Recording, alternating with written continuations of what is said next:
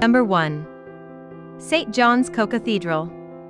Saint John's Co-Cathedral reflects the wealth and importance of the Knights of Malta, who protected Europe and the Catholic faith from attacks by the Ottoman Turks in the 16th century.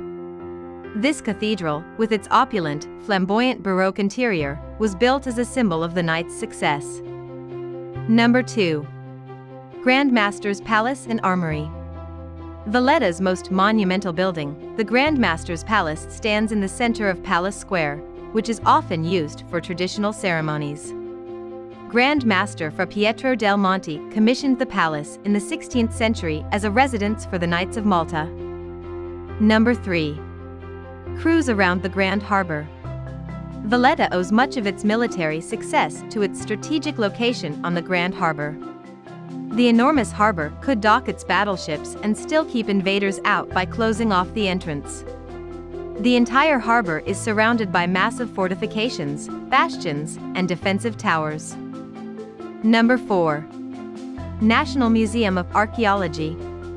The National Museum of Archaeology is housed in the former Auberge de Provence, the historic residence of the Knights originating from the Provence region in France.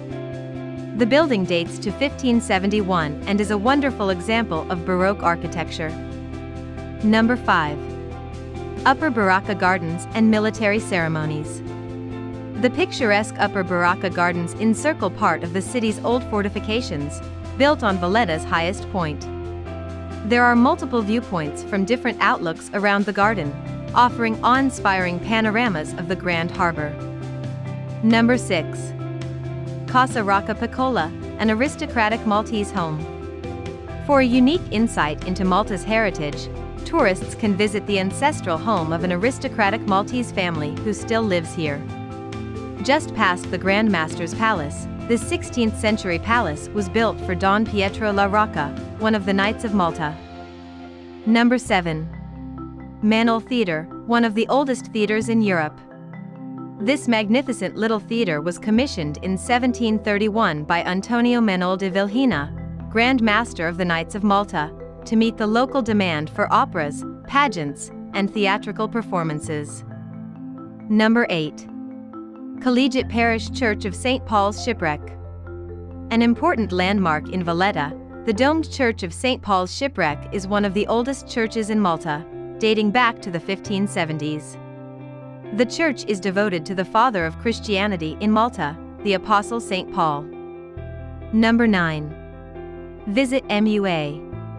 Malta's National Museum of Fine Arts is housed in a majestic palace, the Auberge d'Italie, that was originally a residence for the Knights of Malta. The monumental staircase at the entrance makes a grand impression, worthy of Valletta's finest art collection.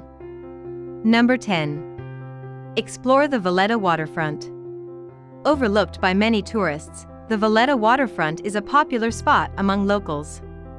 This is one of the best places to visit in Valletta for an atmospheric meal by the harbor. Hope you liked this video. For more videos, please subscribe to our channel.